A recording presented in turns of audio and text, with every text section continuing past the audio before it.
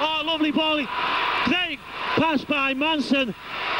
Cantillon scores, and once again Widnes have scored a 70 or 80 yard try. We've seen that happen many times this season now, and it's great to see.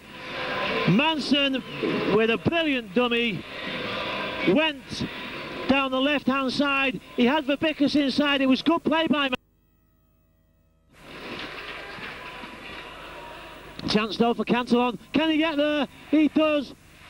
I think his intention initially was to get the ball out to the right wing, but as the Oldham cover went and left the gap for Cantillon, he just spotted the chance to flop over the line. But you've got to look at Lee Hansen this afternoon. He's taken 2 out of every off the fans. There's Phil Hassan.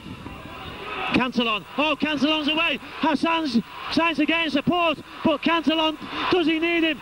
Great break, can he get there? Oh, what a brilliant score. What an unbelievable piece of play by Phil Cantillon. Well, he didn't just outpace the defence there, he outfoxed them, he outthought them.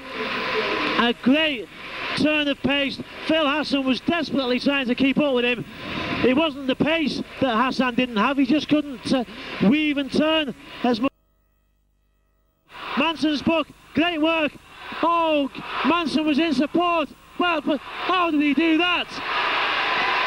Paul Manson ran through, shaking his head then, because if Cantillon had passed it to him, he would have gone straight for the sticks himself.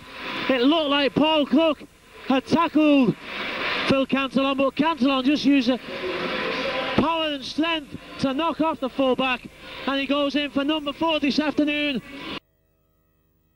Score to try to take it over that record and then kick the goal as well, but it's Cantillon who does it. 5 tries. Well, maybe the man of the match announcement was made a minute too early. Phil Cantillon, 5 tries equals, we think, the club record.